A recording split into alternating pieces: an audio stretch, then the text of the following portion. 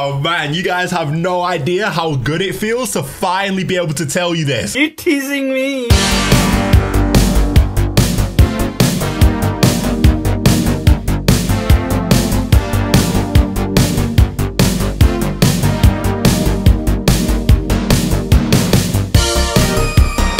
Yo, chill, bro. 100 eater. That shit, got too many. Talk to him. Nah, all that's cool and all, but the real reason why I'm here, look what I just got.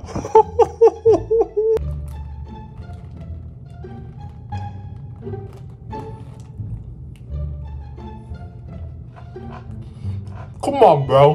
Yo, what's going on, guys, man, and welcome back to not just any video. I'm sure most of you clicked on this because of the title, so let me go into that just a little bit. You guys have been hearing me say I've been extremely busy recently, and it's not just because I've moved into this all new apartment. It's because last week, Call of Duty flew us out to San Francisco to play Modern Warfare 3, the new Call of Duty releasing at the end of this year early. And I'm talking about multiplayer. That's what we had a chance to play. We played a good amount of matches on it too, and they also gave us a briefing and gave us a bunch of information about the game that I'm allowed to share with you guys. So what I'm gonna need you to do before I get into all the information, before I get into what happened on the trip, how it happened, all of that, get your popcorn ready because we're in for a great video right here. Do me a favor and drop a like on the video if you are excited for Modern Warfare 3 now with all the stuff you've been hearing and what you're about to hear. And also, if you guys are new around here, and I'm sure there's going to be a lot of new people watching this video, subscribe to the channel. We're on that road to 400k, and you guys do not want to miss out on the videos that are coming, not only to start off Modern Warfare 3, but even before that, man. Subscribe to the channel. I also want to give a huge thank you to Call of Duty and Activision for flying me out there. They always look after me, man. They look after all of us. I've been going to these events since 2019 now, since I just turned 19 years old, and now I'm 23, and each event that I've been to, they've always looked after us, man. You know, they took care of us, took care of the hotel, the flights, all of that. So I really want to give a huge thank you to them. They even had some activities for us EU guys that were flying really far. We actually went on a cruise under the Golden State Bridge. If I have some footage, I'll show you guys. But not only that, we went past Alcatraz, Rebirth Island, and when I tell you, seeing that in person is the craziest thing ever. Anyways, from the briefing where we got all the information about the game, I wrote all the notes down in my phone right here. I've even got some footage to show over the top of some of the stuff that I'm talking about as well. So I will say, let me preface the fact that there is a lot of stuff that I can't really talk about, but I'm gonna tell you absolutely everything I can, and trust me, there's some crazy information in there, so you don't want to miss it. Get your popcorn ready, sit back, and let's get into it. I need it! Okay, so let's get into the first couple of things. So Call of Duty have already talked about a couple things over on Twitter, so you guys may know this, but if you don't know, we are getting all of these Modern Warfare 2 weapons. By the way, if you're wondering why I'm using the ACR,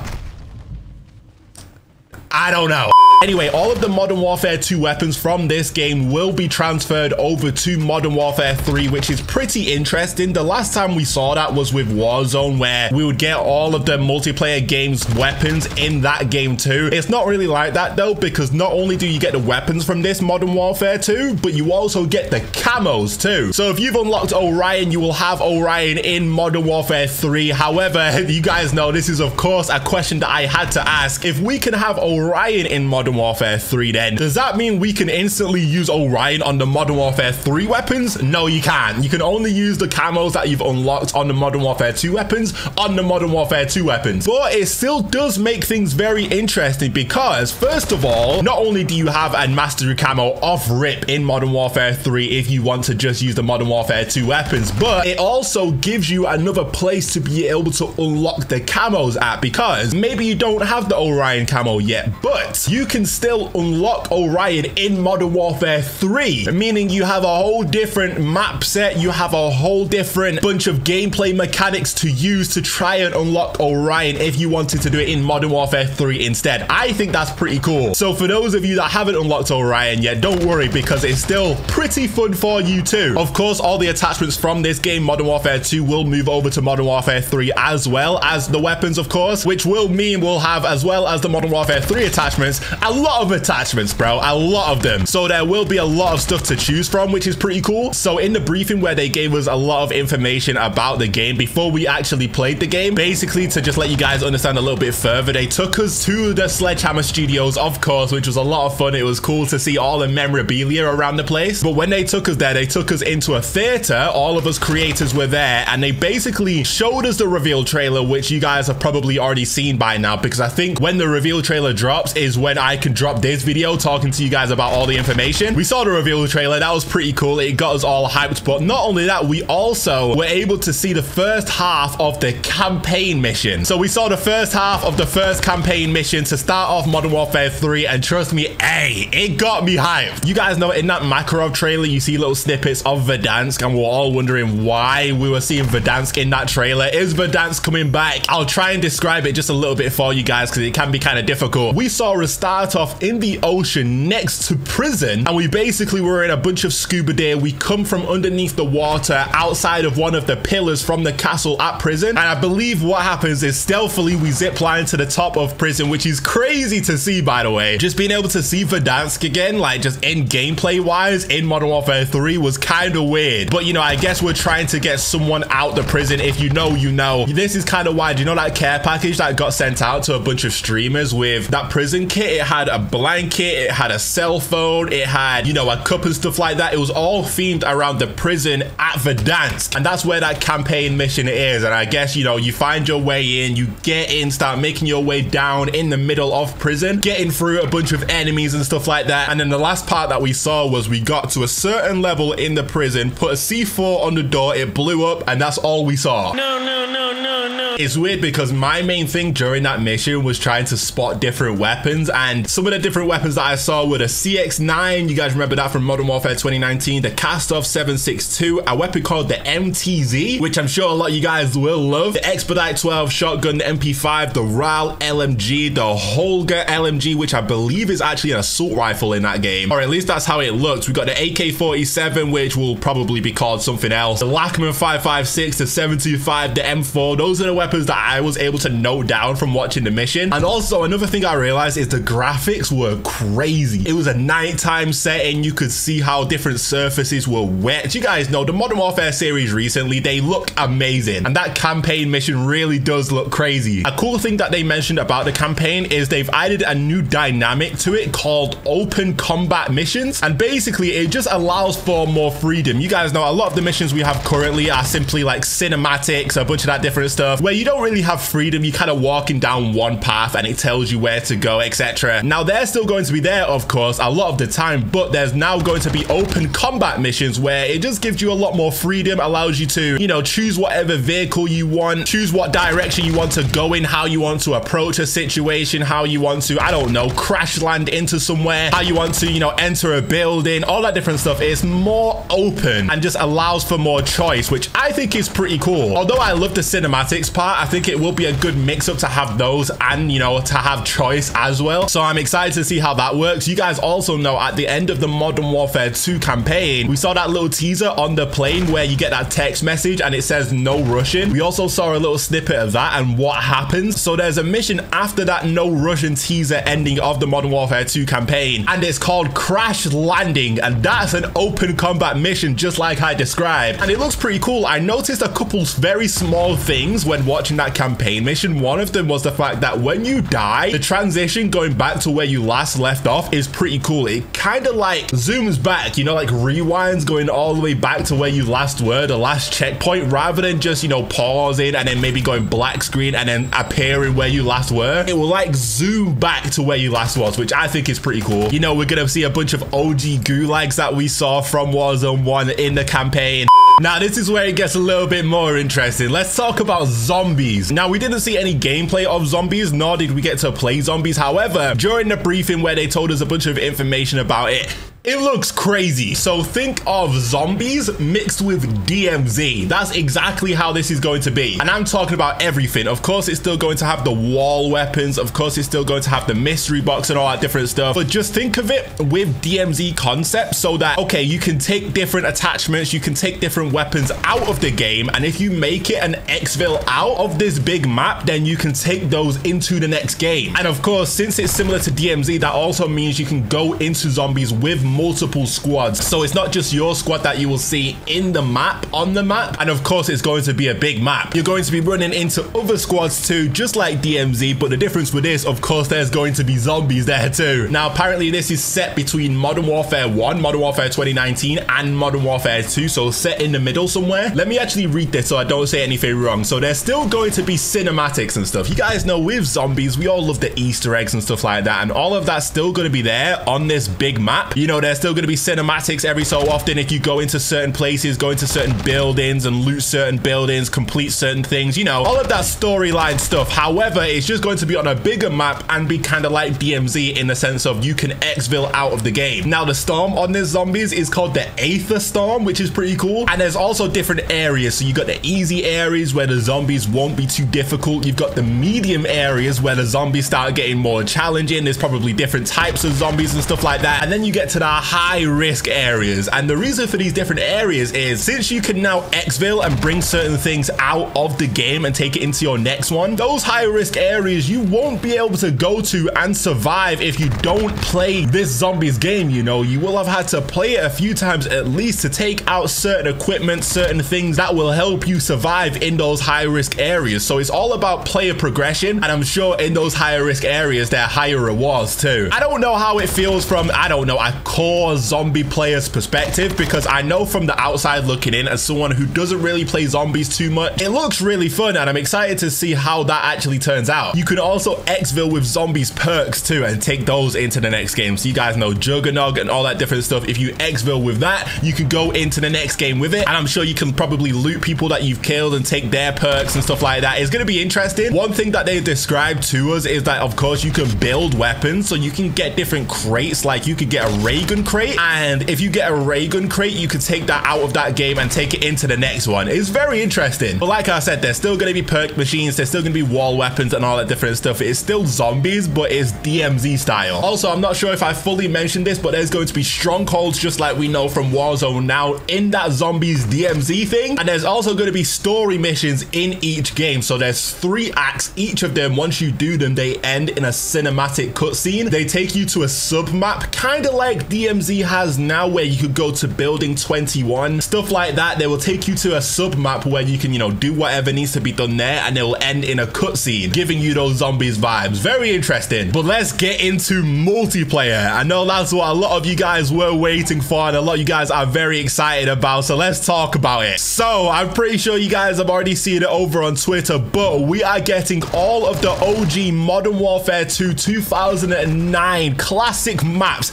in Modern Warfare 3 at launch, which is the craziest thing ever. The last thing we all expected. Those are the maps we are going to have at launch. We're talking about Terminal, Quarry, High Rise. All of those OG maps from that game will be the maps for Modern Warfare 3 off rip. No other maps. In fact, the only other maps we'll have will be in Ground War. So you will have different Ground War maps, of course. In terms of the classic, you know, Modern Warfare 3 maps we're going to have, they're going to be the Modern Warfare 2 2009 maps. And bear in mind, that's from 2009. So they're all going to be remastered. Of course, I played some of them. They're all remastered to look like they're on this new engine. It's crazy. And I'm very excited for that. And it's cool because we're basically guaranteed to have some goated maps at the start of the game. You know how usually we get a new Call of Duty game and we're kind of scared of the new maps? We don't know whether they're going to be good or not. We don't know whether, you know, it's a good map until we've played it a few times. Now we are going to know for sure, and we are guaranteed to have some good maps at the start, which I'm really excited for. That nostalgia is there, which is pretty cool. I don't know, it's an interesting approach, but it should be a fun one too. I'm looking forward to see how that works. I'm curious to see what you guys think as well. Do you like the idea of only having the remastered maps from the OG Modern Warfare 2 to start off with? Do you care about having completely new maps, or would you prefer to have those maps that you know you like? Let me know what you guys think on that. Anyway, we've got, of course, the classic launch mode there's team deathmatch, kill confirmed, hardpoint, all that different stuff, but there's a couple new modes. We've got a game mode called Cutthroat, and it's basically a 3v3v3, 3 different teams, that is also round based as well. Next up, and this is a thing a lot of people got hyped about when they told us, the movement of Modern Warfare 3. So I'm sure you guys have heard a lot about it, a lot of different rumors and stuff like that. So they told us straight up that the movement is a lot less restrictive to what we've had within this game. You guys know how in this game you feel like you're stood in the mud, and pretty much they've changed absolutely everything in terms of movement. They've made absolutely everything faster. It's all a lot more responsive, a lot less restrictive too. So yes, it's true, you can slide cancel, you can mantle a lot quicker. There's also this new stance called the tack stance, and essentially what it is, it's like in between of sprinting and also walking. So if you wanted to kind of sprint, just like hip fire up, it's almost like a tack sprint for your walk, if that makes sense. So you know how you walk, you can hip fire, but then if you run, you can't really hip fire without stopping. There's a thing called tack stance, which is like an in-between to where you're walking really fast, but you can hip fire a little bit. Another huge thing that we're all happy about is the fact that they've increased their health. The health in these past couple games has been extremely low, to the point where you feel like you're dying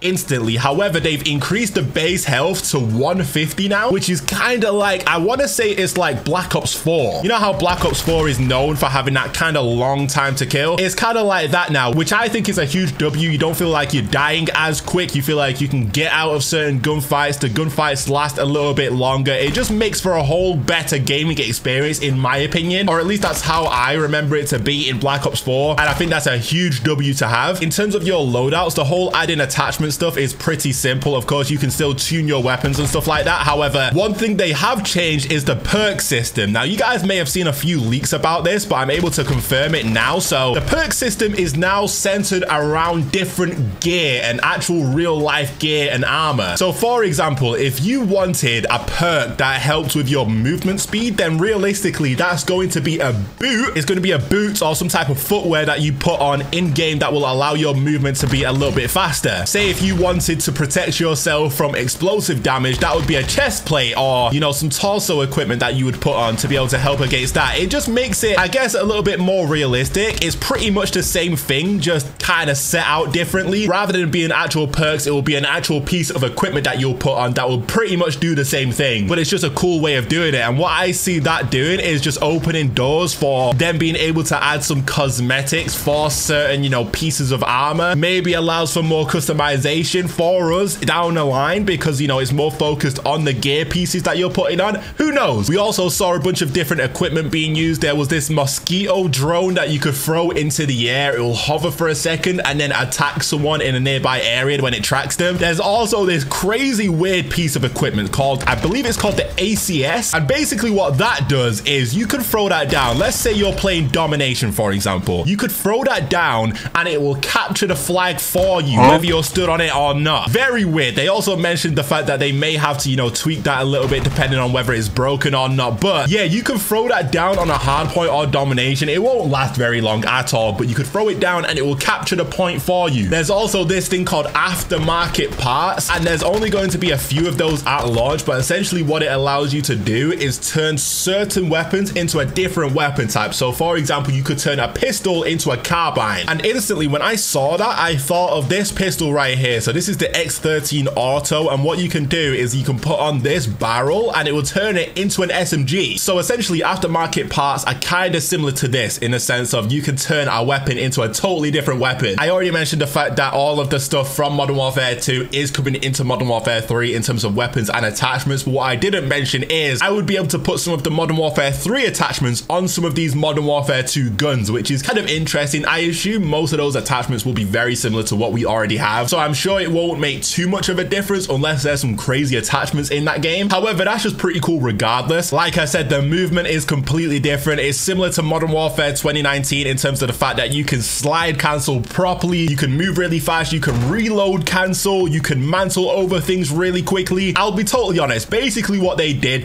everything that we asked for.